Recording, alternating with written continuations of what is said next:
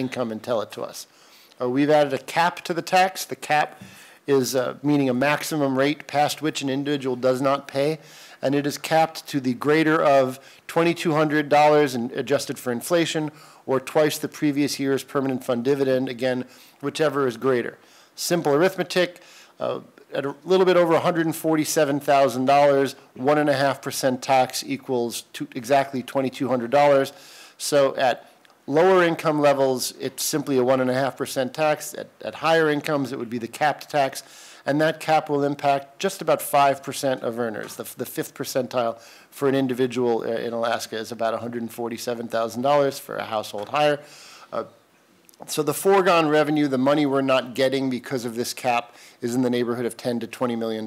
So our $320 million bill, if the cap were to be removed and the same basic structure maintained, would become a $330 or $340 million revenue bill. Seeing no questions, the rest of the... I'm sorry, Mr. Alper, I've got a question from Representative Guerra. Thank you, Mr. Chair.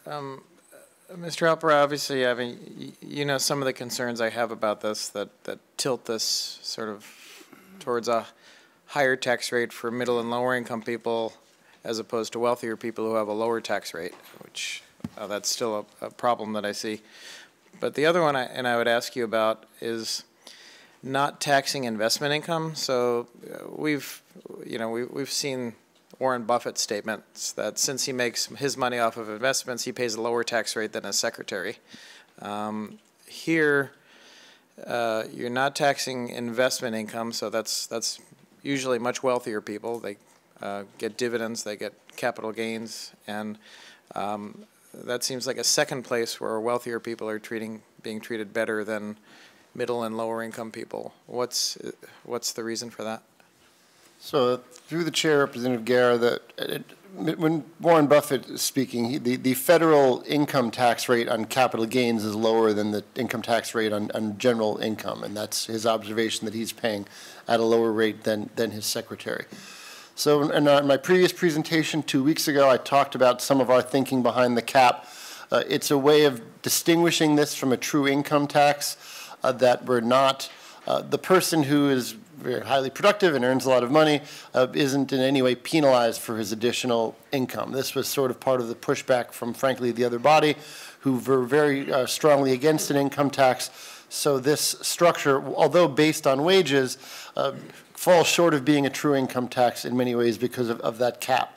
You are correct that by eliminating capital gains and similar non-earned income, unearned income, it tends to make the tax lower on the higher income individuals. There's a slide coming up in a few that's a rerun from my last presentation that shows the effective tax rates on different income levels based on this bill.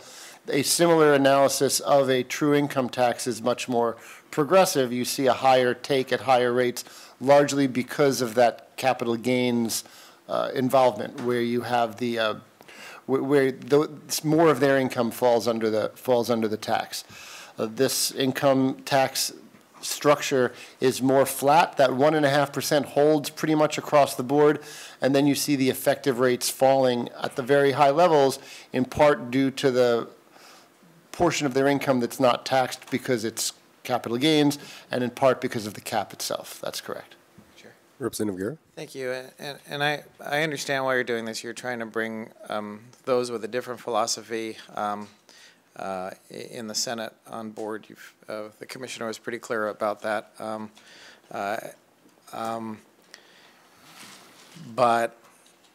And so I'm not. I'm gonna wait to see where we can get. I'm trying not to sort of shoot anything out of the air. But so Warren Buffett under federal law would pay a lower tax rate. Here, Warren Buffett would pay no tax rate if he doesn't get taxed on his investments. And I guess I know you didn't mean what you said. I think you were probably trying to attribute this as a statement to other people who believe that. But this idea that wealthier people are more productive, I know you don't believe that. I know that somebody who's a nurse, somebody who is a laborer, is just as a productive member of society as somebody who makes a large amount of income. I think you're probably trying to transpose what you've heard from some other people. Through the chair, Representative Guerra, thank you. And you're putting me in sensitive ground here, but yes, there is a philosophy held by many that an income tax is fundamentally wrong. There are certain people who believe that taxing people for their assets, for their productivity, for their wealth is wrong, and they might prefer to, if we have to tax on consumption. It's a philosophical point. A full income tax, which is open-ended at the top, does take its highest amount from the people who earn the most. And because it does not seem possible to pass such a tax, but because we strongly believe we need a viable revenue measure so as to ensure that we could operate a viable government for years to come, this was an attempt at a compromise of trying to bring people together. Just briefly, Mr. Representative Guerra.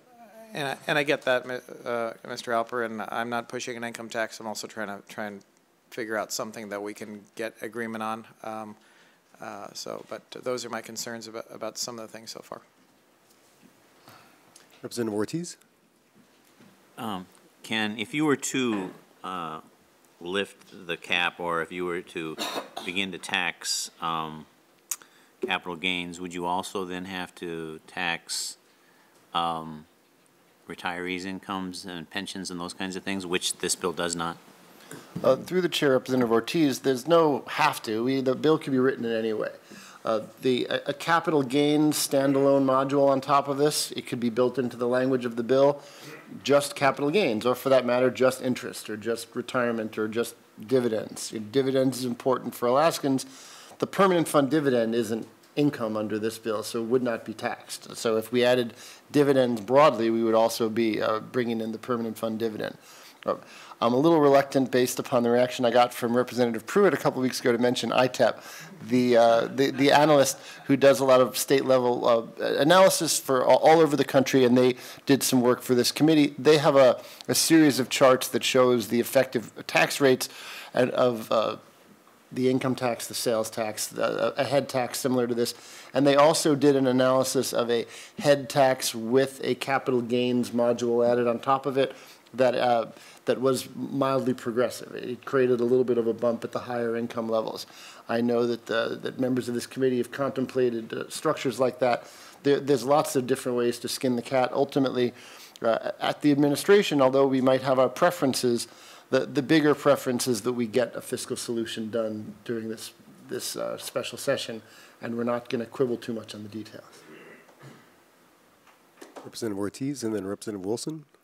And sorry if I missed this one, but if you were to make capital gains a part of this, do we have an estimate as to how much more revenue it might generate? Through the chair, Representative Ortiz, I don't off the top of my head. If we're assuming the same 1.5%, it shouldn't be too hard. And I know we have it in the modeling. I just frankly don't know it off the top of my head. Just guessing, probably another $50 million or so.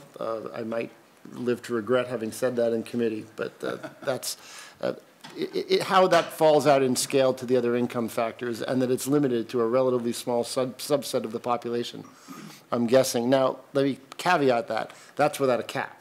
If there's still the cap, most of the people who live off capital gains would still be paying at the $2,200, and we might not see much additional revenue at all. Thank you. Representative Wilson. Thank you, Mr. Chairman. So what was the analysis of a single mother of three that we've already taken over $4,000 away because of the PFD cut, who has decided to work at a minimum paying job because they don't want to be on welfare? It is an income tax to them, is it not, if that is their only money that they have coming in? Through the chair, Representative Wilson, it is a tax on her income. It does not necessarily meet the strict definition of an income tax because it's only taxing certain portions of income. In the case of the single mother you described, it would absolutely be a tax on her income of 1.5%. And reasonable people disagree on how to characterize the reduction in the permanent fund dividend. Follow-up? Follow-up. Well, it's a loss to their income. I mean, you can call it what you want, but they didn't get $2,200 in the mail. You know, it was cut. So I guess you can argue terminology, but it's still a loss in how much money came into their household. But I guess what I'm trying, and kind of back to where Representative Guerra was going, the percentage of and it is an income tax in that scenario, because if that's their only income that they have coming in, same thing in a middle class family that maybe you don't have any other income put away, you're not living off of anything, that's all that you have. So how does the department justify, or whoever, I'm assuming, or the governor, because he had the bill brought forward, the percentage of money that one's going to pay into government by their own wages compared to someone who's making $100,000 who has been able to put money into IRAs, into other savings to live off of? It's going to be such a smaller amount of loss to them. So I'm just trying to figure out why we would again hit the lower and middle class, the ones who are trying to get on their feet for whatever reason, at such a higher level as far as how much they have coming in. So, Representative Wilson, through the chair, I think it's important to go back to the pedigree of this bill and how it developed just quickly. And I talked about this some a couple of weeks ago. And congratulations on your grandchild, by the way. I know you weren't here a couple of weeks ago. So the genesis of this bill evolved from the school head tax bills. And the old school head tax that Alaska had in place from territorial times through the late 70s was a flat rate of the first check earned, and it went towards the school system. And there have been a couple of different variants on that bill that have been brought forward in the last couple of years as a potential revenue measure. Representative Clayman had one that's in this committee. Senator Bishop had one in the other body. Senator Bishop's bill was used in many ways as the model for this. And the definitions in those bills say wages and self-employment income, meaning it's not an income tax, it's a payroll tax, and it's purpose-built to just try to scoop a little bit from regular labor. It's a simpler bill, it's not as deep into the economy, it's not as complicated. So the way the Bishop bill was written had a series of stair steps. You make an income level, you pay $100. You make the next income level, you pay $200. I think his capped out at $500. The issue with the stair step is what happens at the transition, where you end up with a very high marginal tax rate. So by turning it from a stair step to a flat percentage, the net effect is the same, only you don't have the weird transitions when someone steps from one bracket to another. And then the next decision is, well, how big are we going to make it? If we wanted to base it on, say, the Bishop bill, it might be more like a quarter to a half of 1%, because that bill would have raised $70 million. If we wanted it more like the Clayman bill, it would be more like, let's say, 3%, because that raised $500 and some million. So we chose $300 million as a revenue target, and therefore used 1.5%. But the bones of this bill come from, absolutely, from the school head tax bills, not from the income tax bill. Follow-up? Follow-up? I honestly don't care where it came from, but I'm just trying to figure out what the philosophy, and maybe the commissioner would like to address it instead, why we would hit lower and middle class harder, which is going to, because you have to put the PFD cut into this, because that affected how much money goes into their households. So I understand trying to do a flat rate because it's easier to do, but we're talking about teenagers who will pay when those who are able to live off of others will pay nothing. We're talking about the ones who are trying to get off of, welfare and has to start at a low income are going to get hit harder.